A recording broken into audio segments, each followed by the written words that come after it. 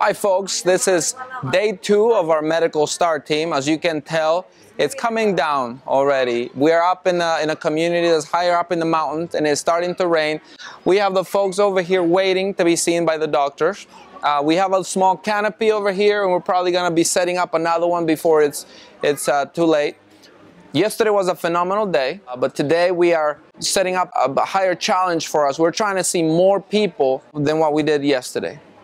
The doctors are already set up in place, the counselors are in place, the pharmacy is in place, the toy table is in place, and we are ready to go today. So in the States, I work in a very busy emergency department, so there's a lot less blood and bodily fluids involved in what we do here for the most part, but a lot of people in the States that don't have doctors that come to the emergency department, they come for the similar things that we see here.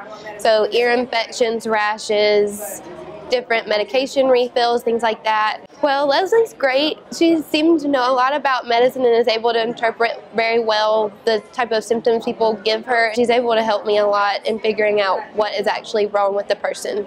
Last year I translated for the intake.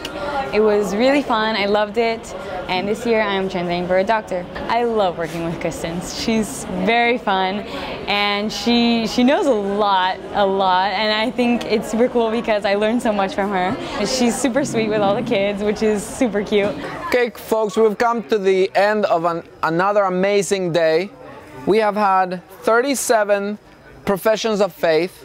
We had 16 people rededicate their lives to Christ. We have 39 people receive assurance of their salvation.